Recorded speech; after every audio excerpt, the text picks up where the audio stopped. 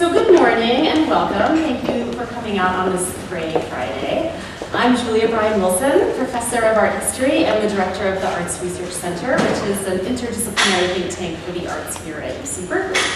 Today's event, Amateurism Across the Arts, is the first academic conference of its kind, an investigation that brings together talks on visual art, architecture, music, literature, new media, and fashion from scholars whose own work has been marked by persistent engagement with what we could call unofficial cultural practices in the 20th and 21st centuries.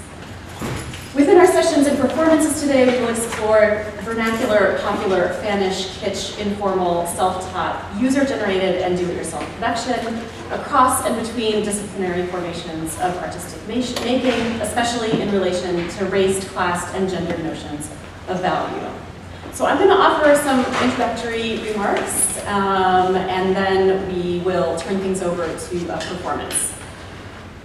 And I want to note that the words that I just used, this kind of litany of related terms, including DIY, vernacular, kitsch, are of course not synonyms, and as the day unfolds, I hope our terminology will become more precise and located in specific temporal and regional contexts.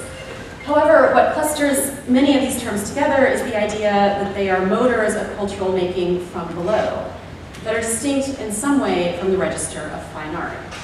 And of course, the definition of fine art itself is contingent, but historically in the West, since the Renaissance, art in many disciplines has been distinguished by its relationship to skill, and bounded by rather policed institutions, both material and ideological, that produce their own established criteria around expertise, education, and training.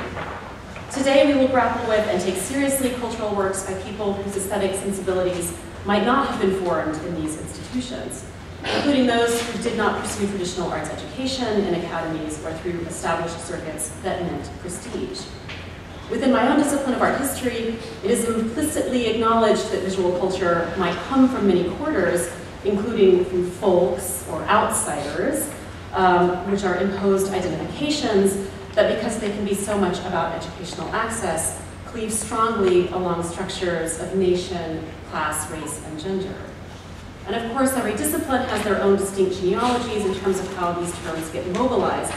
But broadly speaking, if the arts are understood to be implicitly skilled, or produced from exclusive educational systems that cultivate and indeed regulate the classed category of taste, a more robust and considered conversation around amateurism has the potential to rupture and reorganize the hierarchies of good taste versus bad taste that inevitably shadow conversations about art.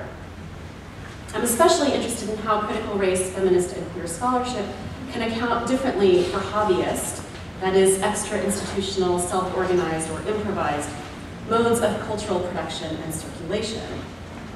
Amateur art is frequently defiantly unprofessional, that is, unpaid, an act of sensual labor that is propelled for reasons other than remuneration. It can be punk, understanding itself as contributing to an oppositional or anti-corporate culture. It can be queer or outlaw or marginal in a way that refuses to be assimilated, but it can also be popular or commercial, gleefully partaking of and participating in the flows of mass culture. In my own recently published book on textiles in the Americas from the 1970s to the 1990s, I consider how amateurism is understood as framed by an intended audience. So a quilt made by someone who does not consider herself an artist and does not intend for that quilt to live outside the confines of her own bedroom might be considered amateur, but for me that definition is always plastic and mobile. Within the realm of textiles, as with many other cultural forms, the designation of amateur is not neutral. Amateurism persistently cleaves to the female maker, the non-white maker, the non-Western maker, the non-educated maker. And Hints and Prey, which is my recent book, my terminology also importantly does not hinge on education. Because for me, someone who has been diligently and carefully taught to sew by her mother does not truly count as untrained or self-taught. And today I hope we can investigate further how these phrases have been in the 20th and 21st century activated in different directions, especially in conversation with so-called advanced artistic practices. For if amateurism has traditionally been disavowed in modernist and avant-garde historiographies, it is at the same time persistently or even obsessively invoked. and is hence inextricably woven into those rhetorics. The classic text on this subject in my field is Clement Greenberg's 1939 essay, Avant-Garde and Kitsch. I cannot believe I'm writing about this. I had to come back to this. This morning as I was writing these points, I was like, I have to come back to Greenberg.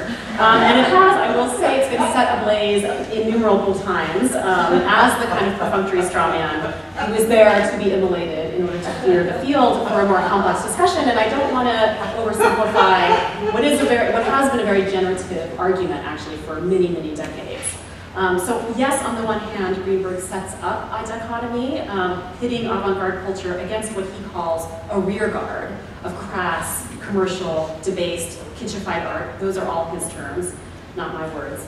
But he also does acknowledge how imbricated those formations are with each other, how mutually interdependent. So while Greenberg does show contempt for the Hollywood movies and Tin Pan Alley songs that are for him mechanical and formulaic, again, those are his words, his essay also deeply pivots on class and his exasperation with what he believes is an ever-consolidating, increasingly monolithic corporate culture that seeks profit above all. And I have my sympathies with that. I do have some sympathies with that argument. And so though I do take issue with much of what Greenberg says, especially his assertion that the low is a dilution or a debasement of the high, or that popular culture vampirically feeds off of advanced culture, I don't think it's unidirectional like that. But I do find myself coming back to this essay because for Greenberg, the positions of avant-garde and kitsch have the potential to be dynamic rather than static, maneuvering themselves in relation to their constant contact. Rather than rearguard, many avant-garde artistic movements in the last century, particularly those who wanted to upend class-based hierarchies, have sought explicitly to refresh themselves by enlisting non-professionals. And I'm thinking here of amateur theater in the 1920s and 30s, just after the Russian Revolution, in which the productions most lauded for being vanguard were written, performed, directed, and costumed entirely by non-writers, non-actors, non-directors, and non-designers. Robert Venturi and Denise Scott Brown's Learning from Las Vegas is another significant milestone in the history of US formations of amateurism within the academy, with its attention paid to vernacular architecture that was both exceptional but could also be, in their words, ugly and ordinary.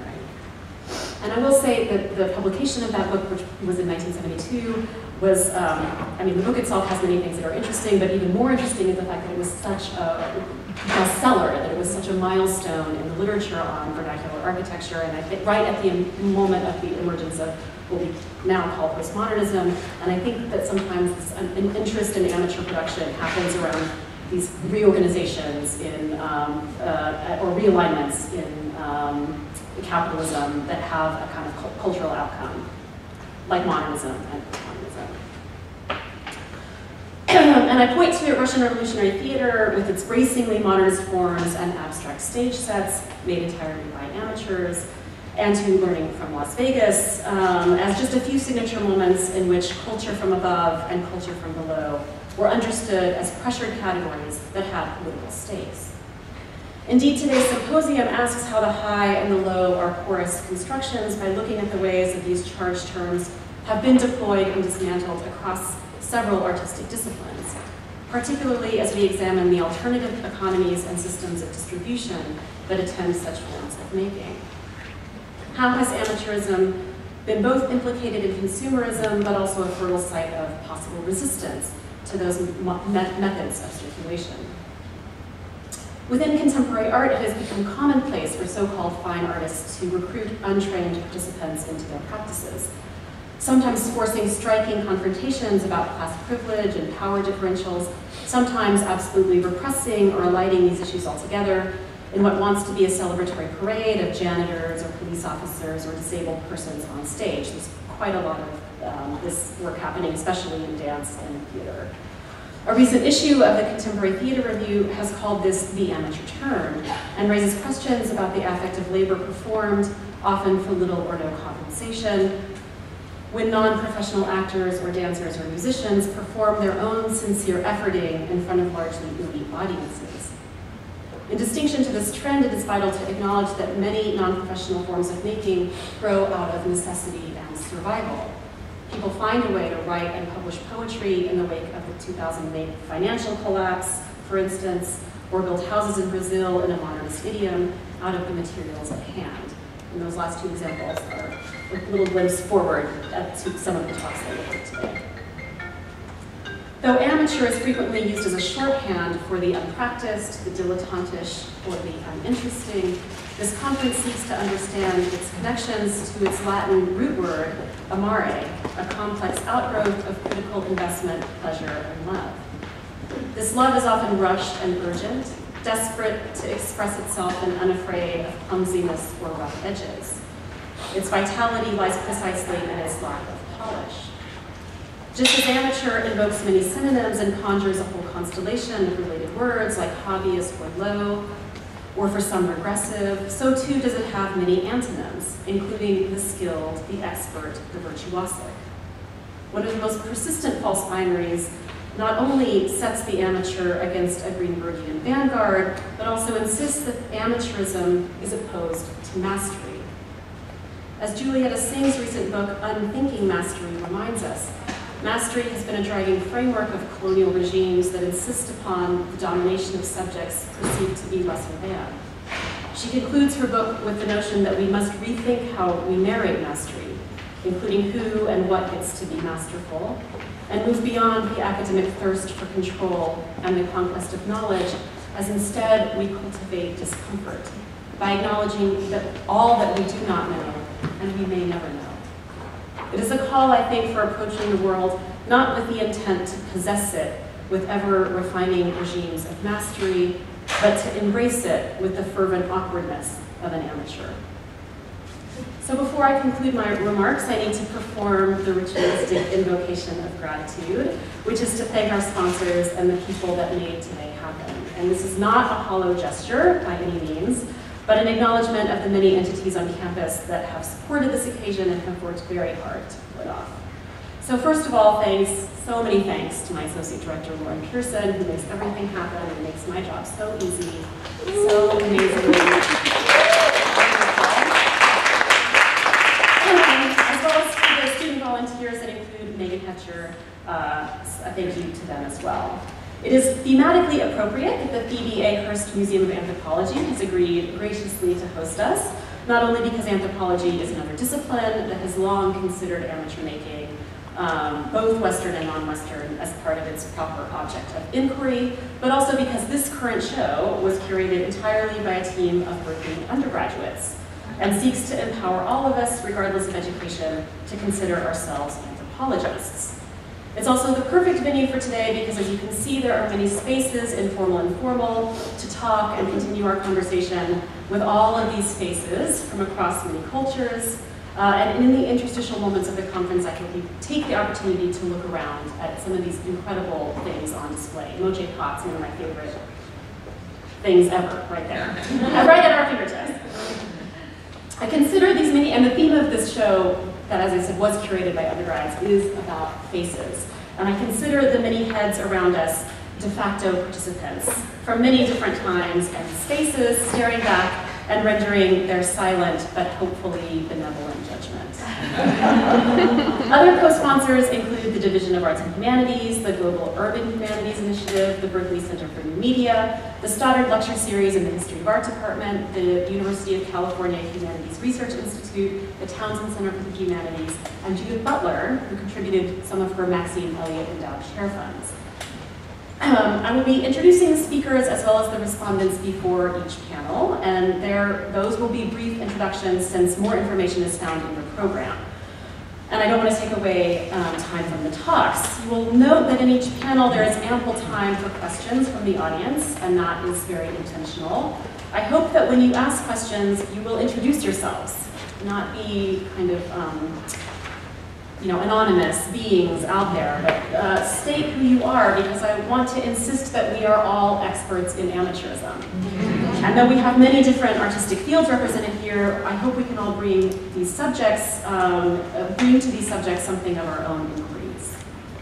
The day will also be punctuated by undergraduate student performances drawn from the many entirely self-organized activities whose embodied engagements with artistic production, including self-taught music groups, hip-hop dance teams consisting entirely of students who have never had experience in dance, and a do-it-yourself fashion show. And this is a way of putting theories of amateurism into vivid practice right here in this space.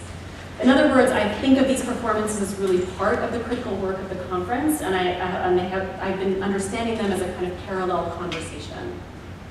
Lastly, I want to mention that there are still slots available for the tour of the Albany Bulb tomorrow, which is a former landfill that has become an anarchic public space, teeming with guerrilla installations and amateur visual art environments.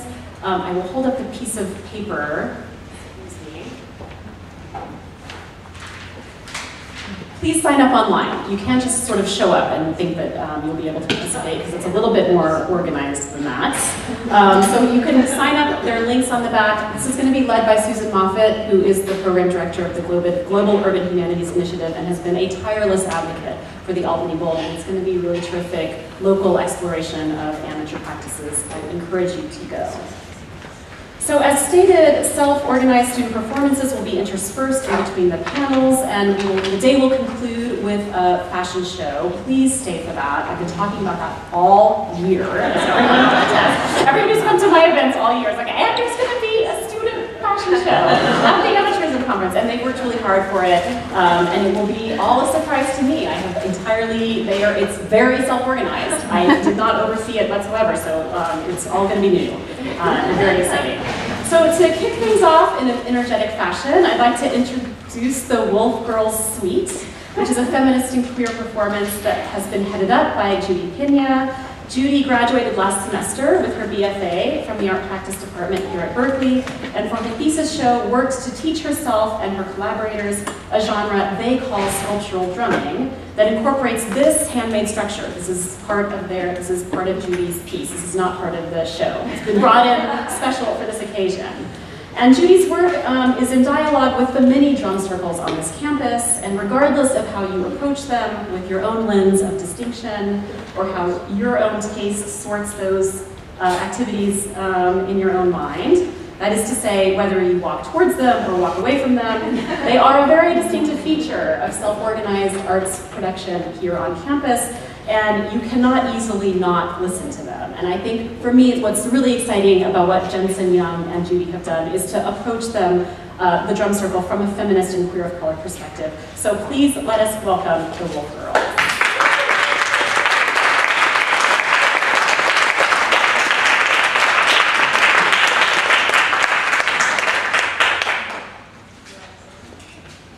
Thank you all for having us here. And unfortunately, there were 5 of us originally, but 2 of us are here because I think we had prior engagements. But it's okay, because if any of you want to join us, you're more than welcome to. We have drumsticks and whatever you want to play with. But please don't hesitate to come up with us. Totally interactive piece. Yes, this is a very as many bodies as you want to do. yes, exactly. Okay.